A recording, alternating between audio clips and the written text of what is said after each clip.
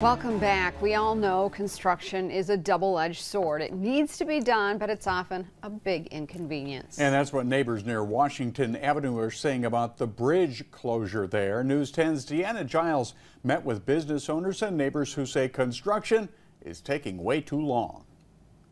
Before this bridge was closed, neighbors near Willoughby Road wanting to shop at local businesses like the Lansing Fish Market on the other side would have been a less than 5-minute drive. Now that time has more than doubled.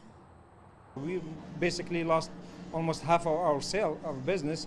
Delshed Ibrahim says there's a noticeable difference of traffic before construction and now. Our customers that used to come a lot, we don't see them, and then we can sell by the end of the night the sale. So it's been affected. The sale amount has been almost half of the sale before the repair, before they started repairing the bridge. In frustration, someone posted a sign saying 2 years is unacceptable. In other countries, build bridges in a weekend. In a statement from Nick Sharippa with the Michigan Department of Transportation, he says, quote, the project is right on schedule with an anticipated opening date of November 5th. 7/26. Our mortgage is same, electric bill is same, everything is same. But profit-wise, we are way low. All bills is behind. So I'm getting 1 month from there, 1 month from the mortgage. We're not paying this month, we're gonna pay next month, like that. Construction is causing issues for not only businesses, but residents as well.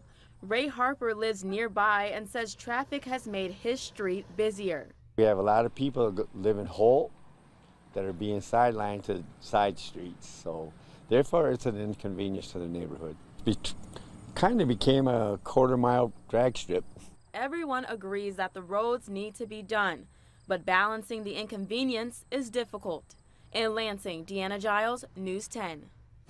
That Washington Avenue bridge closure is part of a larger project of $44 million investment over 3 years.